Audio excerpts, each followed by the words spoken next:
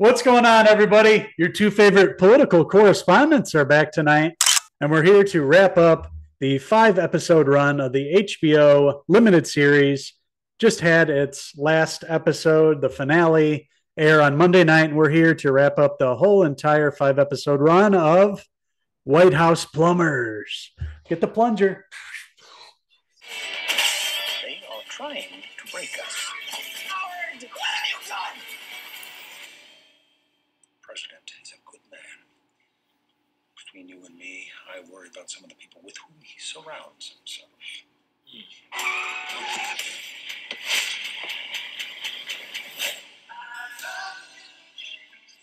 So that's right. We are back to talk about the entire series now that we've seen it. We watched the first episode about a month ago when it aired, and we posted our review of the first episode and shared our thoughts on it.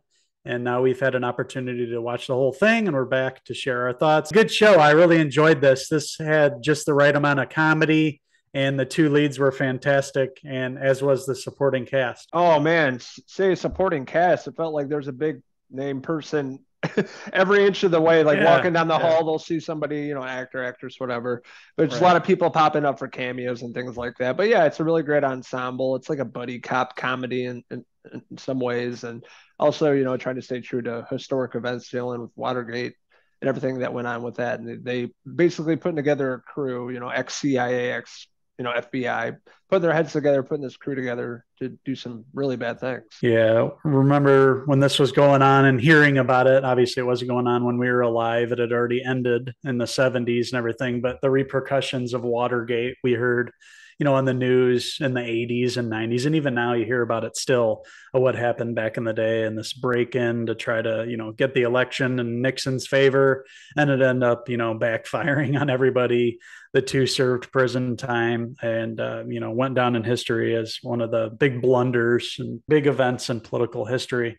I really enjoyed Woody Harrelson as E. Howard Hunt. He played it really straight as this, ex FBI guy who had worked with J. Edgar Hoover and was, a statesman, and he was really patriotic for his country and thought he was doing the right thing. And then you had G. Gordon Liddy, who is, played by Justin Theroux, in a very comical role and, very true to G. Gordon Liddy in real life. He was a personality, both working with the CIA and FBI, both thinking they're doing great things for their country and, the whole time doing these goofy things and, not covering their tracks correctly and ultimately getting in trouble.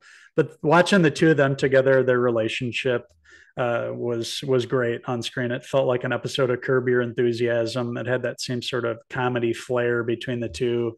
I think this was written by the same writers as Veep, so it had a lot of the same comic sensibilities.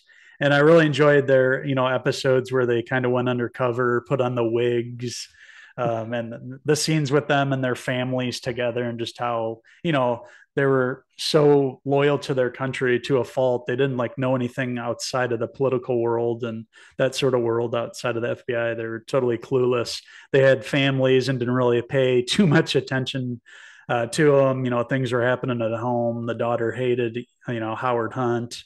G. Gordon Liddy's wife, played by, Judy Greer, and then Lena Headey playing E. Howard's wife.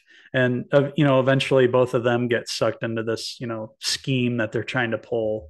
And it eventually leads to a lot of money coming in and, of course, not being laundered properly. And like we mentioned, ultimately they get caught, of course. And it was just fun watching the two of them bumbling around, though.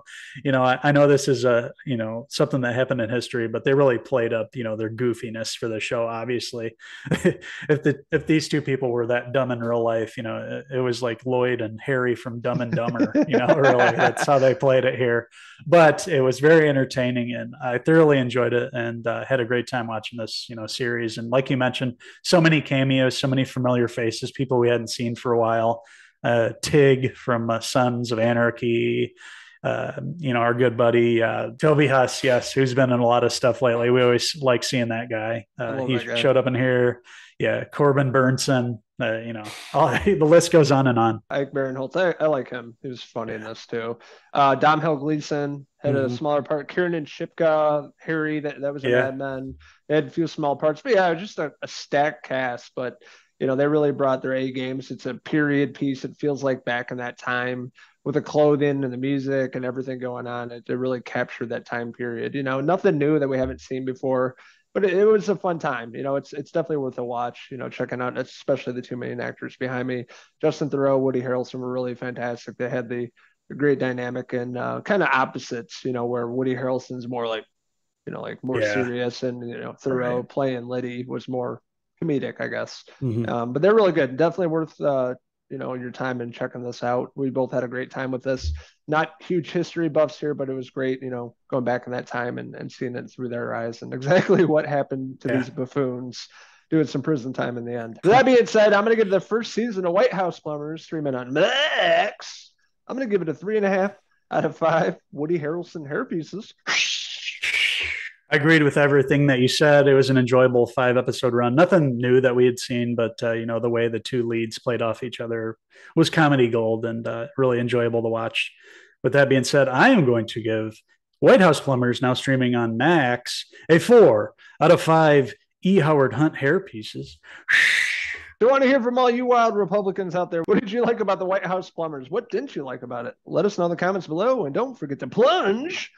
Subscribe. Also, check out these wild political enthusiasts on Facebook, Twitter, and Instagram, and our website, Cinephellas.com, for the latest, greatest TV, movie news and reviews. HBO Max, it's had a lot of shows wrap up within the last couple of days. We've had White House Plumbers end, Barry end, Secession end. There's a new show coming this weekend from the director and creator of Euphoria, The Idol.